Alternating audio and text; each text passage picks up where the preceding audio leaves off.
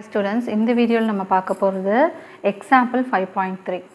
If the area of the triangle formed by the vertices A, B and C taken in order is 22 square units, find the value of K அப்படினு சொல்லிருக்காங்க. A, B, C ஆகியவற்றை வரிசையான முனைப்புள்ளிகளை கொண்ட முக்கோணத்தின் பரப்பு 22 சதுர அலகுகள் எனில் K இன் மதிப்பை காண்க அப்படினு சொல்லிட்டாங்க. இப்போ நார்மலாக என்ன பண்ணுவாங்கன்னா நம்மளுக்கு 3 பாயிண்ட்ஸ் கொடுத்துருவாங்க, அதாவது ஒரு ட்ரையாங்கிளோட வெர்டிசஸ் கொடுத்துருவாங்க. ஓகே, ஸோ நம்ம என்ன பண்ணுவோம், ஃபார்முலாவில் சப்ஸ்டியூட் பண்ணி ஏரியா ஆஃப் த ட்ரையாங்கிள் கண்டுபிடிப்போம். ஓகே, ஆனால் இந்த சம்மில் பார்த்தீங்கன்னா ஏரியா ஆஃப் த ட்ரையாங்கிள் கொடுத்துட்டாங்க, அதாவது முக்கோணத்தின் பரப்பு கொடுத்துட்டாங்க. எவ்வளோன்னு பார்த்தீங்கன்னா 22. இதானே எப்பயுமே கண்டுபிடிப்போம், அது கொடுத்துட்டாங்க. ஸோ அப்படி கொடுத்துட்டாங்கன்னா வேறு என்ன கண்டுபிடிக்கணும் அப்படின்னா ஃபைண்ட் த வேல்யூ ஆஃப் கேன்னு சொல்லியிருக்காங்க.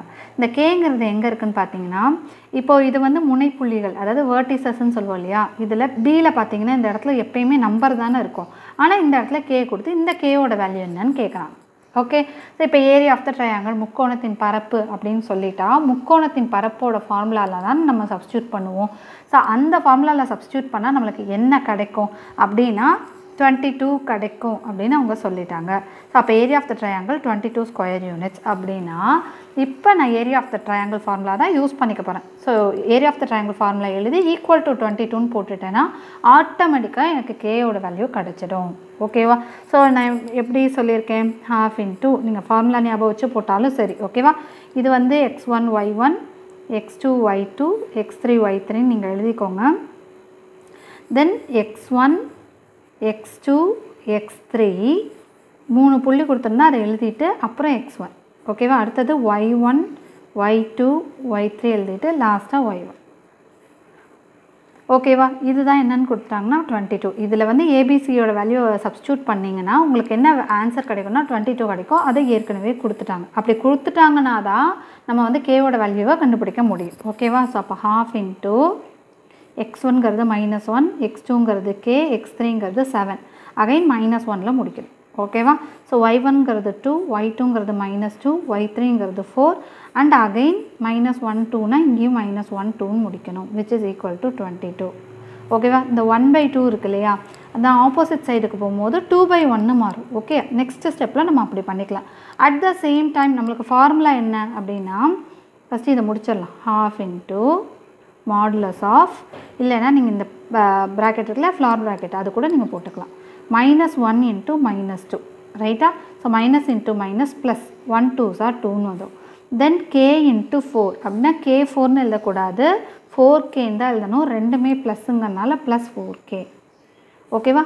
தென் 7 இன்ட்டு 2, ரெண்டுமே ப்ளஸ்ஸா, அதனால் ப்ளஸ் 7 2s are 14. முடிஞ்சிருச்சா? தென் மைனஸ், நடுவில் மைனஸ் வரும், ஞாபகம் வச்சுக்கணும். ஓகேவா?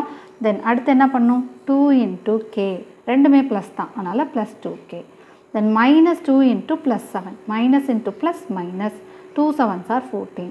தென் +4 into -1, plus into minus minus, 1 4s are 4. ஓகேவா? Which is equal to 22. இப்போ இந்த 1/2 அந்த சைடு கொண்டு போய்க்கலாம். ஓகேவா? சரி, அதுக்கு முன்னாடி இதில் இருக்கிற அடிஷன் அண்ட் சப்ராக்ஷனையும் சைமல்டேனியஸாக பண்ண போகிறோம்.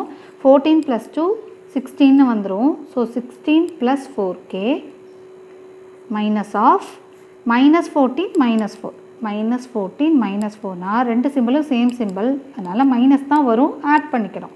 அப்போ 18ன்னு வரும். ஓகே, அப்போ 2K -18, நீங்கள் பாட்டுக்கு 2K -18 -20Kன்னு எழுதிடாதீங்க. -18K -2K இப்படி இருந்தால் தான் நீங்கள் -20Kன்னு எழுத முடியும்.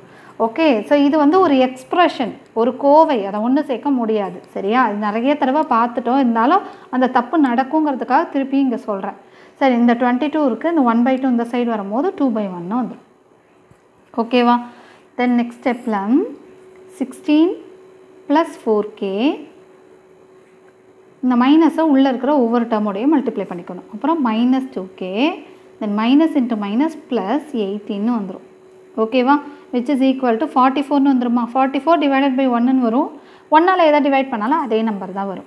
ஸோ இங்கே பார்த்தீங்கன்னா K 4K -2K, அப்போ 2Kன்னு வந்துடுமா? தென் +16 + 18, அப்போ என்ன வந்துடும்? 34. ஓகே, இது வந்து மைனஸில் வர சான்சஸ் இல்லை, அதனால் இந்த ப்ராக்கெட்டை நம்ம அதாவது இந்த மாடுலஸை நம்ம விட்டுக்கலாம். Okay, which is equal to 44ன்னு வந்துடும். So 2k is equal to 44, இந்த ப்ளஸ் 34 இந்த சைட் போகும்போது மைனஸ் 34ன்னு வந்துடும். So 2k is equal to 10 and k is equal to 10 divided by 2ன்னு வரும். 1 2s are 2, தென் 5 டைம்ஸ் வந்துடும் 2 டேபிள்ஸில் 10. So k equal to 5. So இந்த value தான் உங்களை கண்டுபிடிக்க சொல்லியிருக்காங்க இல்லையா. ஸோ இந்த சம் வந்து எக்ஸாமில் அடிக்கடி ரிப்பீட் ஆகிற சம் தான், important some. Okay, that's all.